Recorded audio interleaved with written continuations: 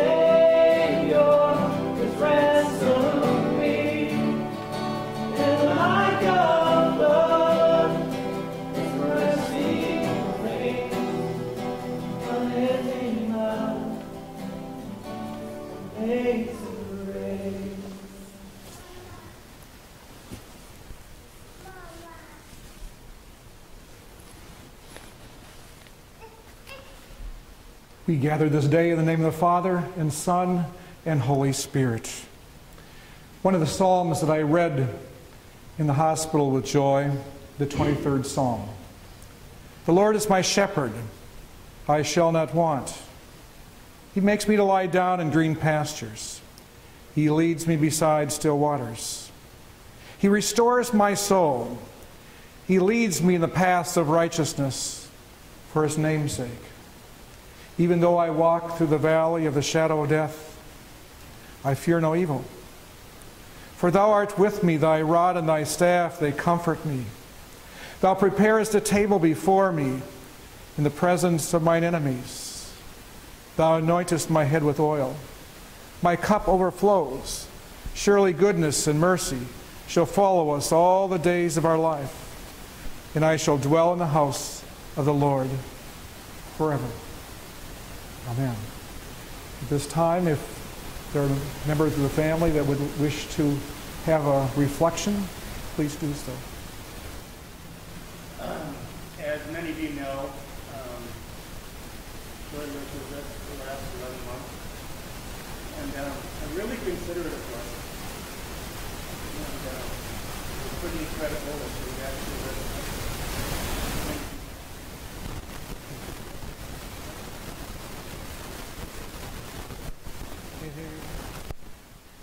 And but what I want everybody to know is that Joe was very excited.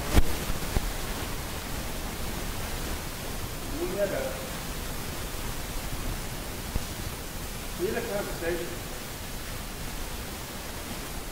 about 6 months ago. She's a true believer. I didn't know about my own. Reassurance that we need to do everything we does for you. We're going to hear again. It was about 15 years that Joy, since she was married to Paul, they really had, I don't know what they did, but they were just making money out of it. It was quite a time. You know, they say that you measure life by the quality of breath you take. Sorry. They say you measure life by the quality of breath you take, not by the quantity. As anybody that knows Joy, she had a lot of quality breaths. Because they were able to do almost anything they wanted to do. She saw things and did things that most of us don't even dream of. She lived life very fast. And one thing I always used to say about my sister,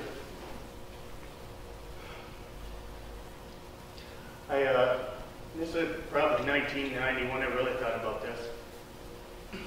But I'd take people over to meet Joy and Paul. And I'd say, in your lifetime, you're going to meet people that have as much money as Joy and Paul. Or you're going to know somebody. But you are never going to meet anybody that spends money like Joy and Paul. It seemed to be a race between us. Who could spend the most, the quickest. And, but like I said, the last 11 months have been a blessing. She is a believer. We're going to see her again.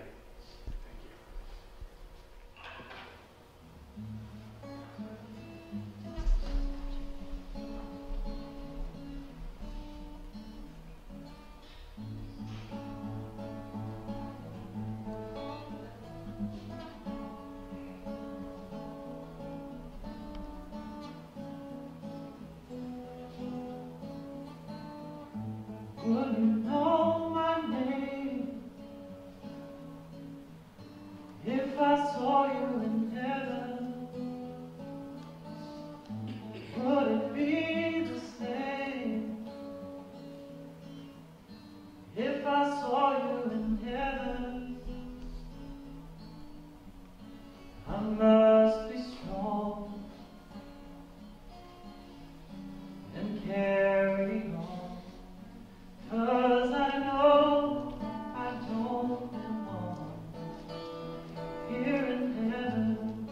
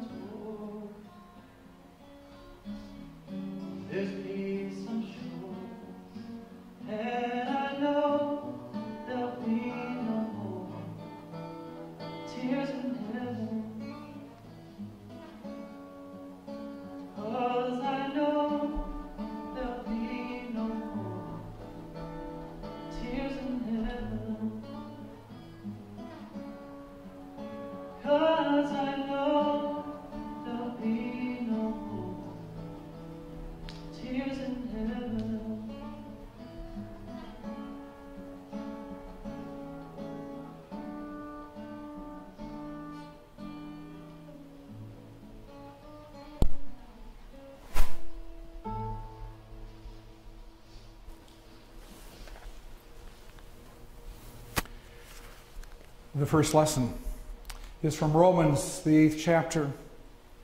What then shall we say to this? If God is for us, who is against us? He who did not spare his own Son, but gave him up for us all, will he not also give us all things with him? Who shall separate us from the love of Christ? Shall tribulation, distress, and persecution, or famine, or nakedness, or peril, or sword?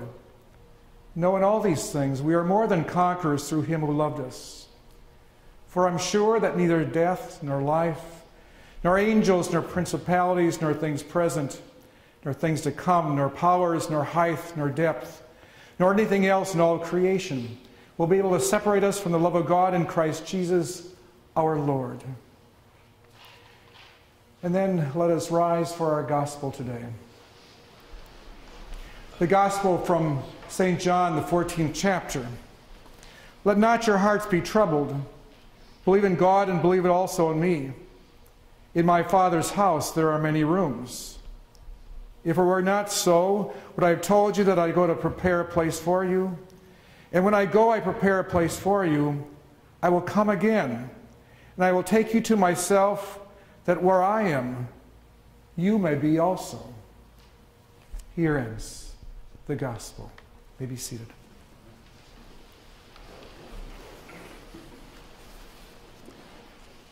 Did you ever feel powerless? Many people tell me that the number one reason why they don't change is because they feel powerless over the circumstances of life. Maybe it's just the way that you've always done it. Maybe this is the way your parents have done it. Or maybe that's just the way the relationship is. Well, if any time that you have felt powerless, you are not alone. We've all been there. Look around here today. Could we have predicted some 6 months ago that we would be here today, celebrating the life of Joy? Reminds us that life is fragile and not very predictable. What if we had a vision or some idea that we might have only 30 days to live? Would we live any differently? I know, experiencing a parent who dies is not an easy journey. My father died when I was 25. That was way too young. And Eric and Cassie, my heart goes out for you, because no young one in their 20s should have to endure the loss of a parent. When there's a parent that dies, there's just a hole in your soul. But as a community of Christ, we gather and we say there is more. There is more than just a hole. And we are not powerless in terms of believing in God and one another. And the courage to greet each new day, knowing that that day is a gift from God. I have one word today, and that word is home. Home means habit. It's a pattern of thinking and imagining. It's it's wanting, enjoying. It's a lot of repetition in home. We say the same words often. We see the same faces. Sometimes it's filled with invitation where new faces come into our midst. The psalmist says, "The Lord, you've been our dwelling place in all generations." Knowing that from the beginning of the time, God has made a home with us. From the very beginning of time, from the very beginning of generations, God too has made a home with us. Whether we're successful or tired, whether we are rich or poor, whether we're people who are full of life or just near death, God has visited us and God has made a home with us from the very beginning. Now, Jesus doesn't seem to have really one home when he is doing his ministry. But he was invited to be part of an extended family of Mary and Martha and Lazarus, who lived in Bethany just right outside of Jerusalem. Just before Jesus is going to ride into Jerusalem a week before that crucifixion, Mary does something that I think Joy would do. Mary takes some expensive oils and pours it over Jesus. Joy had expensive taste. What was Mary doing? She was anointing Jesus as Messiah before he would ride into Jerusalem. And all the way through his crucifixion, he would be able to smell like a king. That spread of fragrance would be everywhere. Joy could really celebrate life. And maybe some of the fragrances that she spread around, you still recall in your memories. Home is changing for you without joy. So I have a prayer for you. That some way that we could reconnect home for all of you. These two young adults without a mom, they need a reconnected home. When all is said and done, relationships are really the bottom line. Oh, we can have a lot of toys in our life. We can have a lot of frills. We can go on a lot of trips. But at the end of the day, it will be those connections that make all the difference in our world. I'm talking about a family that extends from Austin and Dallas and Minnesota and Laughlin and Houston. Kind of a new home. And this is what I see. A home where grace is experienced. Cassie, you talked about your mother teaching you about unconditional love. Well, Joy really appreciated the words that we would say at New Creation. Because the words that we would begin to say is no matter who you are, where you've been, what you've done, or what you haven't done, you are welcomed as a friend and cared for as God's special gift at New Creation. It's hard to find places where you're accepted. It's hard to find places of grace. People want to be our friends on LinkedIn and Facebook, but they don't have much time. And going through tough times with us, a lot of people fall by the wayside. But a family in Christ, we really live by grace. We know that life's not perfect. We know that we fail. We know that life treats us sometimes badly. But there's a verse that Christ taught us that says, I can do all things through Christ who strengthens me. I pray that you can love and find that unconditional love and extend that to others, and even forgive your mom for dying too early. Eric and Cassie, there'll be all sorts of emotions after this day. All sorts of memories. But there is grace. That your mom lived, that we live, that we want part of your life. When we went to the last Christian concert together, she was bubbling with excitement over that concert. She didn't have to prove anything. She was just joy. She didn't have to pay at the end of the meal. She was just simply enjoying the grace of fellowship. Another aspect of home, and that is where thanking is the norm. Now, what does that mean? Someone once said gratitude unlocks the fullness of life. It turns what we have into enough and more. It makes a house a home. It makes a stranger a friend. Joy was good about thanking me when I would visit her at the hospital. She was good about being so grateful to live with Kurt and Debbie in the last days of her life. Every morning, I can recall when I was a kid, I would come down from upstairs and my mother would be in prayer. I suppose she was thanking God for the day, getting ready for the day. She lived to be a full life. And I think part of it was that she just simply knew how to thank God and thank one another. A home where a secret is found. Now, what is the secret? First, let me tell you a story. A man walks up to a boy on the beach. He says, "Son, what you're doing is noble, but you can't save all these starfish. There are thousands of them. The sun's really hot, and you're going to have to go in. And so, what difference does it make?" And so, the little boy stopped and listened to him, and then picked up one more starfish and threw it out into the ocean and said, "Well, I just made all the difference for that starfish." You see, the secret of life and living is giving. Some people search for that forever and ever. The next time that you feel that life has given you a bad slice, then go and give to somebody.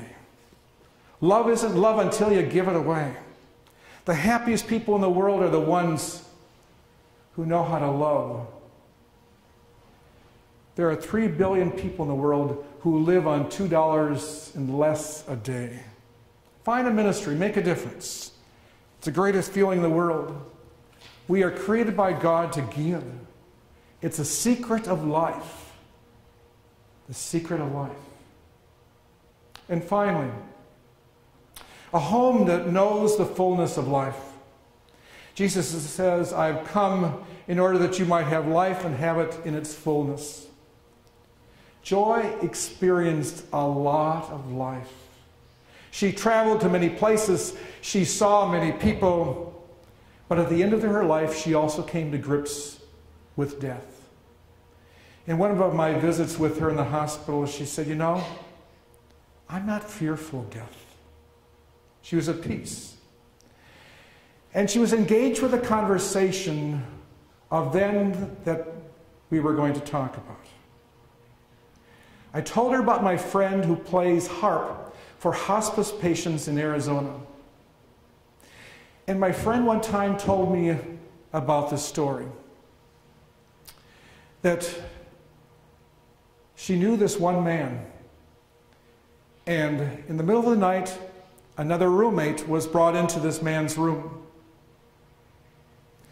And the next morning, she was playing harp for this guy because in the middle of the night, the fellow who was brought into the room, he died. But this man was telling her the story that went beyond that. This man said to my friend, "You wouldn't believe what happened last night.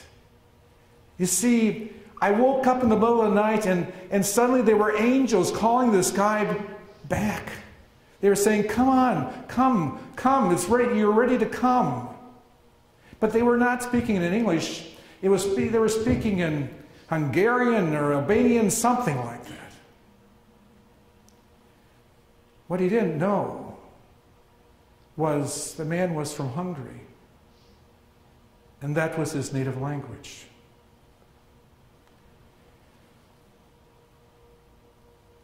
That night, he experienced the touch of the divine. He experienced this transition from earth into heaven that Joy and I talked about. That she was ready to make that transition from earth to heaven. Jesus says, "I am the resurrection and the life." This is the everlasting hope that we hope for. We believe that nothing will separate us from the love of God. You see, I've seen too many miracles here on earth. And to know that we can and we will make that transition from earth to heaven. That we can greet every new day with the fullness that says, "Thank you, God, for this day, a gift."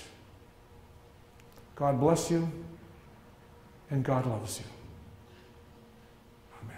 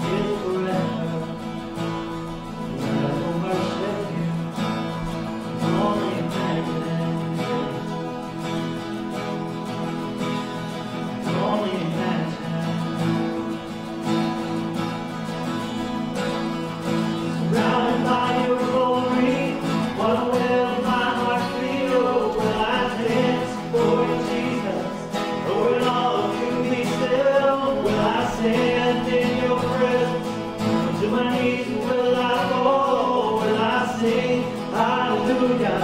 Will I be able to speak at all? I can only imagine. Yeah, I can only imagine. Surrounded by your glory, what will my heart feel when I dance for you, Jesus?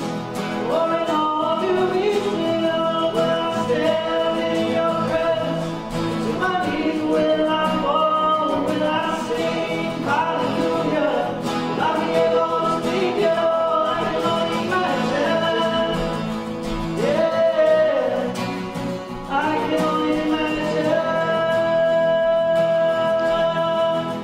I can only imagine. Yeah, I can only imagine.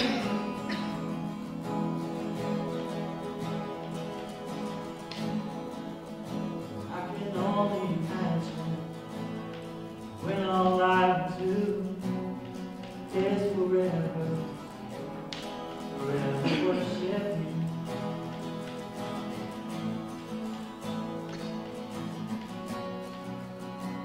I can only imagine.